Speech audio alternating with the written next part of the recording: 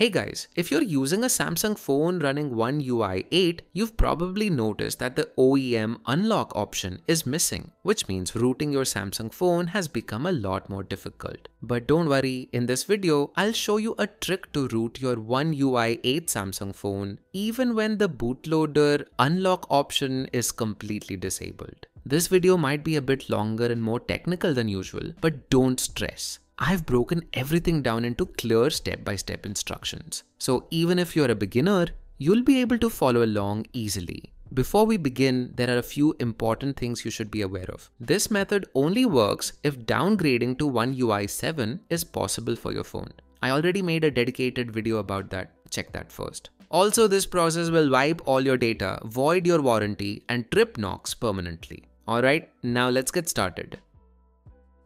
So here I'm using a Samsung Galaxy S23, and as you can see, it's currently running on OneUI 8 based on Android 16. Now let's enable developer options to check OEM Unlock option.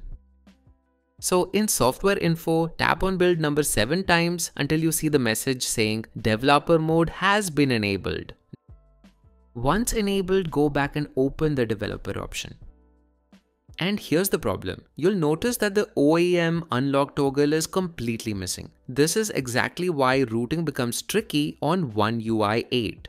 Now to make rooting possible, we first need to downgrade our phone to an earlier version. That's OneUI 7 or even OneUI 6. So please watch my other video where I show you step by step how to downgrade from OneUI 8 to OneUI 7 or OneUI 6. In that video, I personally downgrade to OneUI 6, but don't worry, the process is the same for OneUI 7 as well. Yes, both OneUI 6 and OneUI 7 will work perfectly for this trick, and the later rooting steps will be the same no matter which version you choose. Once you've successfully downgraded, come back to this video and we'll continue with the rooting process.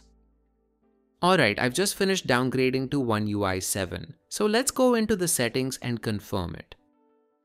As you can see, we're now running OneUI 7.0 based on Android 15. That means the downgrade was successful. Now the next step is to enable developer options again, so we can unlock the bootloader before rooting. And yes, this time we got OEM Unlock toggle available, and that's exactly what we need. Simply turn it on.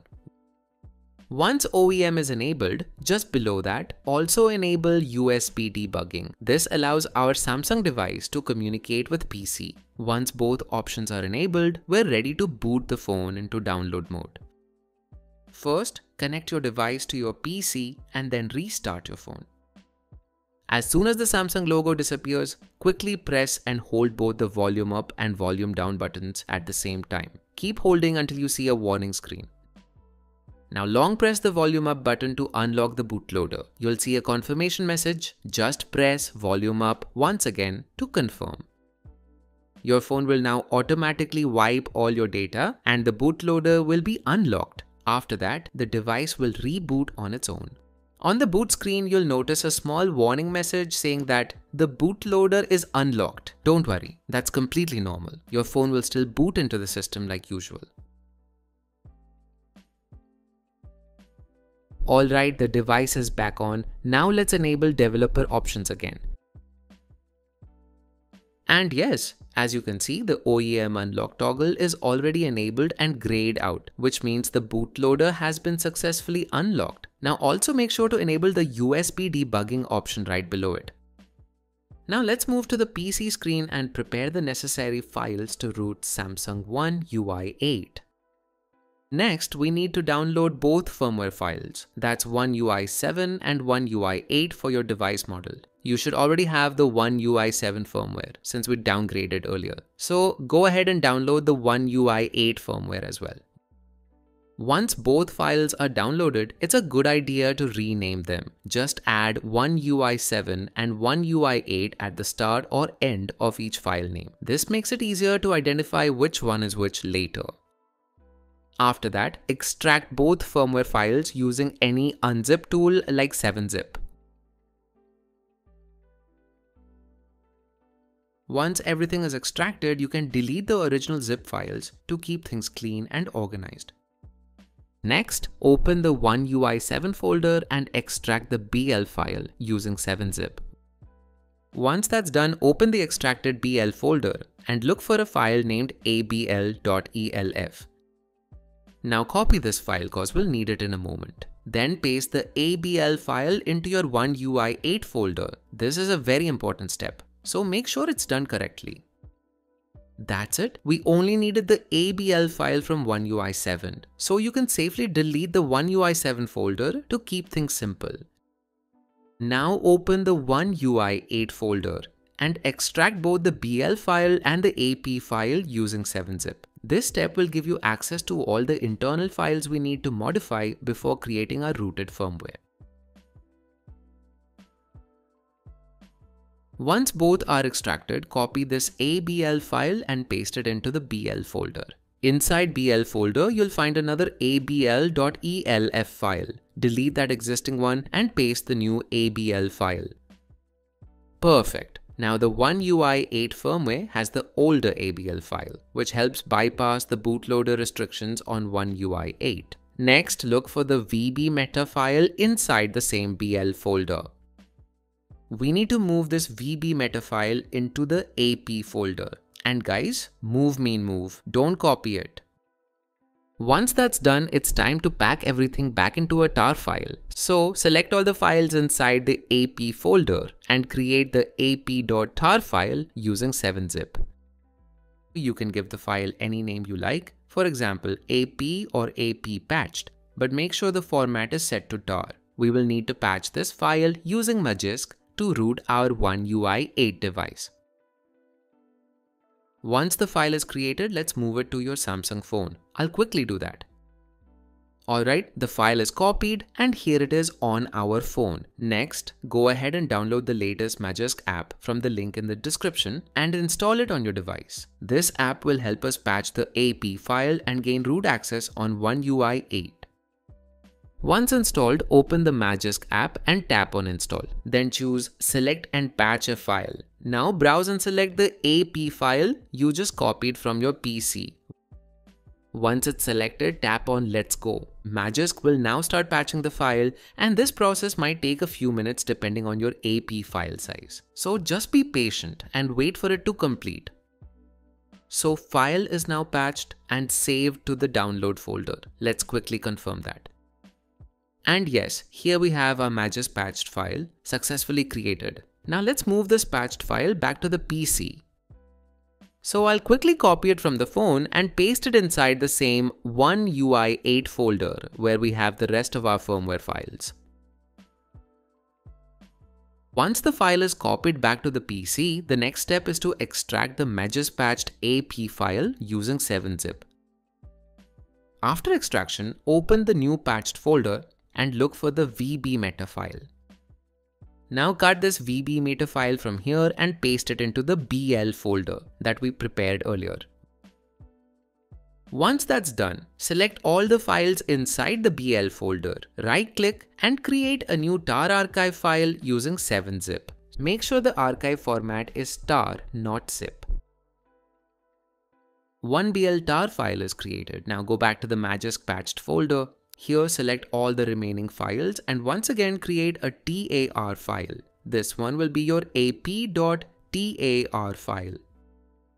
Perfect. Now we have both AP and BL files ready. Before moving ahead, let's clean up the folder a bit to stay organized. You can delete any leftover or extracted files that are no longer needed. Also move both AP and BL.tar files outside of their subfolders for easier access. Alright, these are the 5 main files that we need now. Now go ahead and download Odin from the link in the description and extract the zip file. Inside the extracted folder, you'll find the odin.exe file. Just double click to run it. We'll use this tool to flash our rooted OneUI 8 firmware. Now inside Odin, follow these steps very carefully. First, click on the BL button and select the bl.tar file that we just created earlier. Next, click on the AP button and select the AP.tar file. This is the Magisk Patched file we made before. Then click on the CP button and choose the CP file from your OneUI 8 firmware folder. Finally, for the CSC section, you'll see 2 options, CSC and Home. CSC. Select the home CSC file. This might help keep your data safe during the flashing process. Once all 4 files are added correctly, it's time to boot your phone into download mode. So first, connect your device to the PC and then restart your phone. As soon as the Samsung logo disappears, press and hold both volume up and volume down buttons together until you see a blue warning screen. Now press and hold the volume up button for about 3 seconds and your device will enter download mode. Once your device is successfully connected to the PC, you should see an added message in Odin, which means we're ready to flash the files. Now simply click on the start button to begin the flashing process. Odin will now start flashing the firmware. This usually takes around 8 to 10 minutes depending on your PC and phone. So let's fast forward this part while the process completes.